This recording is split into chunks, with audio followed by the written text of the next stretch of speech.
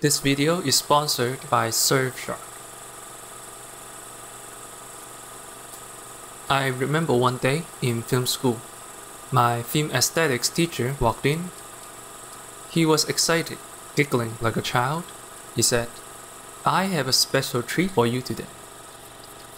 That treat was a 35mm film print of In the Mood for Love.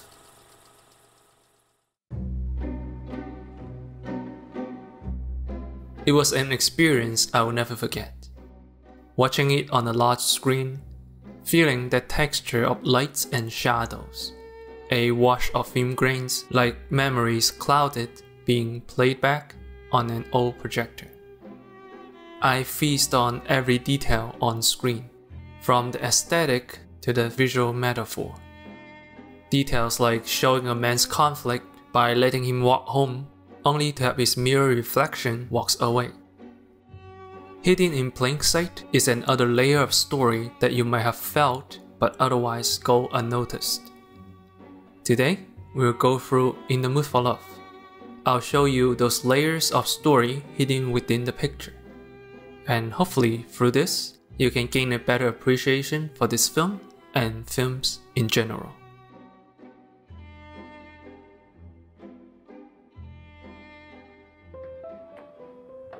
Set in 1960s Hong Kong, In the Mood for Love tells the story of Mr. Chow and Mrs. Chan. They move into the same apartment building, along with their respective spouses. In the first 5 minutes, the film immediately establishes how crowded the environment is, for a reason that will be clear to us soon. We know these two each rented a room, yet the film never once showed the rooms in full. Instead, opting to film the majority of the scenes through hallways, where people are pushed not only against the wall, but to the edge of the frame. And when we do see the room, it's either through a window or a door, which is almost always kept open. It's a significant detail, because these 5 minutes don't just show us how crowded the living condition is, but rather how little privacy exists within 1960s Hong Kong. Conversations are filmed non-traditionally. Oftentimes, characters' faces overlap.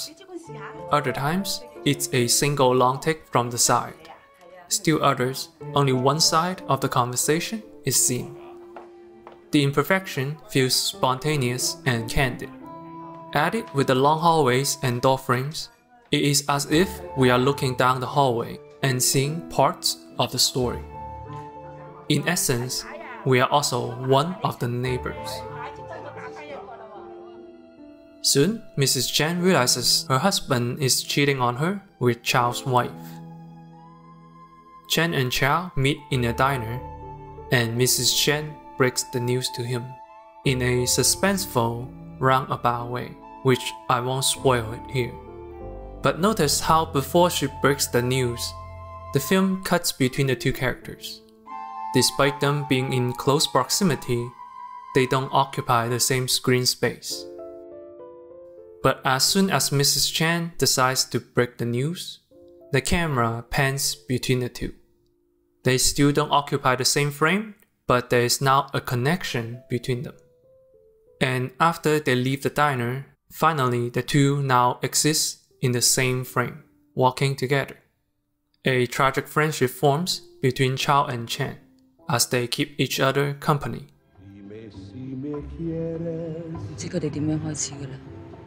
Which, in this environment with little privacy, will inevitably stir up some gossip. Before we continue, first, a word from our sponsor, Surfshark. Surfshark is an award-winning VPN that helps protect your online security and more. If you are a fan of this channel, you have probably experienced the frustration of looking for a specific foreign film, only to realize it's not available for streaming in your region. That's where a VPN service can help you. Surfshark unlocks blocked content by switching your IP address to one of over 50 countries of your choosing. And if you are a frequent traveler like me, you can also use Surfshark to get access to contents back home. And the best part? Your privacy will be protected the entire time. Surfshark encrypts all the information sent to and from your devices, keeping you safe from hackers, criminals, and surveillance. If that sounds interesting to you, good news! Viewers from this channel can get Surfshark VPN at surfshark.deals/accented. Enter the promo code accented for a whopping 83% off and 1 extra month for free. Give Surfshark a try today. Link in the description below.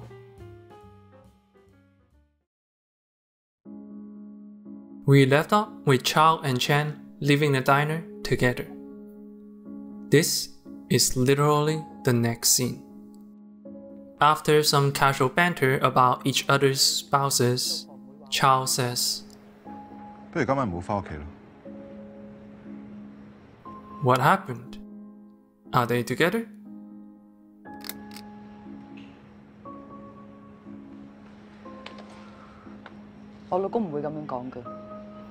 They are play acting, trying to figure out how the affair started. Remember this? Yet, I bet many of us jumped to the conclusion that they started an affair of their own. That's what I did when I first saw this film. Yet the hint is right there. Notice the vertical shadows, like a gel entrapping the guilty party, especially prominent right when they hold hands. Yet, when the truth is revealed, it is shown that we have been looking out a window. The prison bars entrap us, not them. We are seeing nothing but fragments, parts of the larger image, and we jumped to a conclusion. Remember when I said their relationship stirs up gossip? Well, the film only ever addresses gossip once. In a short, almost throwaway scene. But the pressure of the gossip is ever present. Through imagery, we already know that there is no privacy, but the cinematography goes beyond that. Through windows, mirrors, people's bodies, we are the neighbors, the co-workers, the taxi drivers. We are always spying on them, forming our own conclusions. We are the ever-present neighbor that spreads the gossip.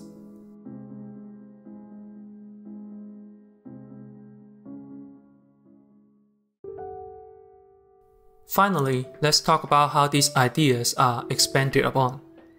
In the Mood for Love often repeats scenes to show the progression of time and emphasize the changes and story progression. Right after their first play acting, the next scene shows them in a diner again. Chan and Chow order food for each other, dishes that the spouses like.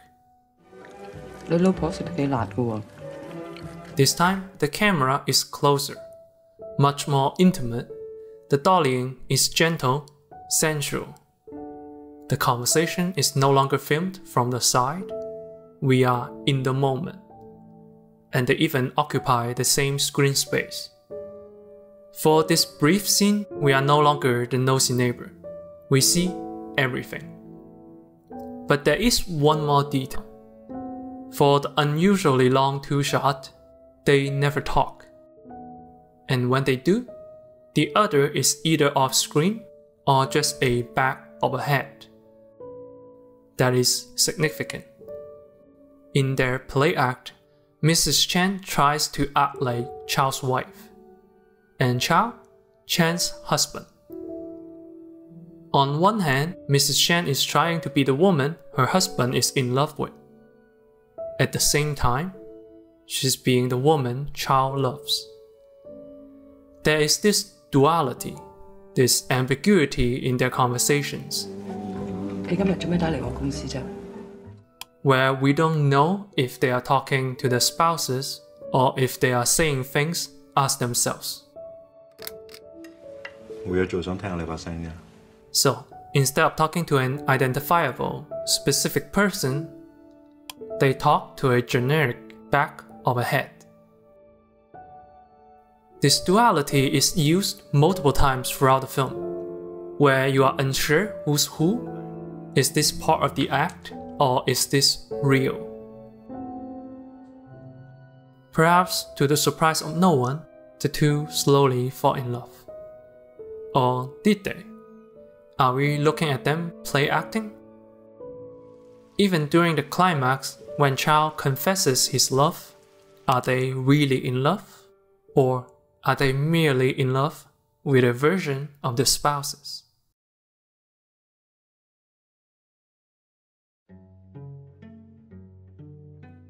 In a single shot that absolutely destroyed me, after the confession, Chow wants to end the affair before it begins. In a dreamlike fashion, the film runs at half the frame rate. Chow lets go of her hand and walks away. Chan turns around, Chow in the background, small, out of focus. Chan's face painted by shadows with one last struggle, and she finally turns away from the light completely. In the Mood for Love is poetry on film, and like poetry, it's hard to explain. It's just something that you have to experience. Because hidden within the sight and sound, there is something beyond words. A mood, a qualia. I tried my best to show you how to reach that layer, and I only barely scratched the surface. And now, it's time for you to go watch it, and rewatch it. The film is worthy of your time, every time.